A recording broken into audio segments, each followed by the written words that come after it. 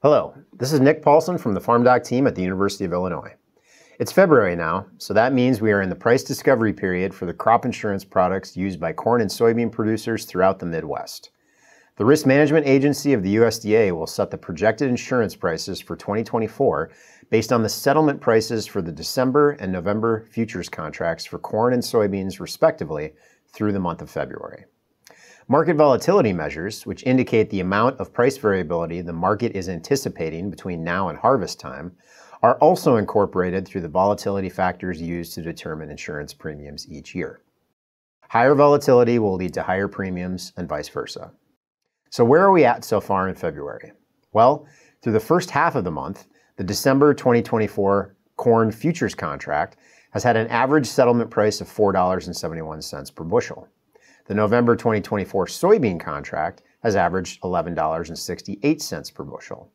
Those prices will continue to change until being finalized at the end of February. However, projected prices at those levels would represent significant declines from the projected prices in 2023. Last year, the projected price for corn was $5.91. A projected price for corn of $4.71 in this year would represent a decline of about 20%. A projected price for soybeans of $11.68 per bushel would represent a decline of about 15% from the $13.76 projected price in 2023. So what does this mean for crop insurance in 2024? Well, since the value or liability that can be insured using revenue or yield policies is proportional to the value or price of the crop, this means that insurance guarantees in 2024 will be lower on a per acre basis if you purchase the same policy type as you did last year. As an example, let's take a farmer with a 200 bushel per acre trend-adjusted APH yield for corn. If the farmer purchases an 85% revenue protection policy, they would be paying for a minimum revenue guarantee of about $1,000 per acre using the 2023 price, which is the product of the 85% coverage level, the 200 bushel trend-adjusted APH yield, and that $5.91 price from last year. For 2024, that same policy with a projected price for corn of $4.71 would imply a revenue guarantee of just over $800 per acre, the product of the 85% coverage level, 200 bushel yield, and that lower $4.71 price. That is a 20% decline in the revenue guarantee for that same policy compared to last year, due simply to that 20% decline in the projected price. Similarly, policies for soybeans will experience a 15% decline in guarantees for any given policy relative to last year, based on that 15% drop in the projected price that we're looking at now for 2024. On the positive side, the lower prices resulting in lower insurance guarantees will also have the effect of reducing premium costs compared with last year. In the FarmDoc Daily article from February 13th, we illustrated some of the premium cost reductions for a couple of examples in Illinois. Premium estimates for revenue protection on corn in 2024 were estimated to be around 18% lower than in 2023.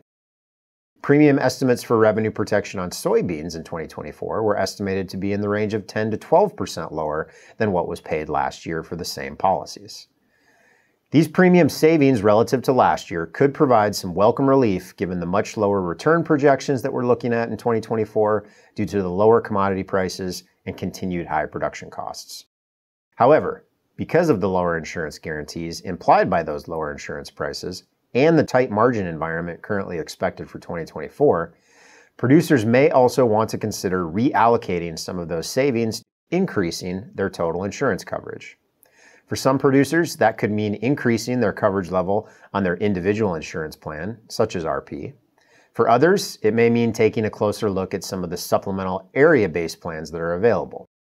These include the supplemental and enhanced coverage options, referred to as SCO and ECO, which can be added to an individual plan of insurance to provide some additional county-based coverage.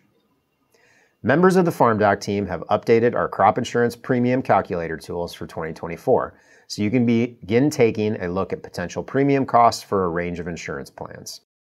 Once the February price discovery period has ended, we will revisit the finalized projected insurance prices to make sure producers have the information they need to help make their insurance program choices by the March 15th sales closing date.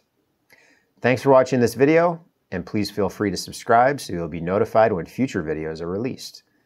I'm Nick Paulson with the FarmDoc team at the University of Illinois.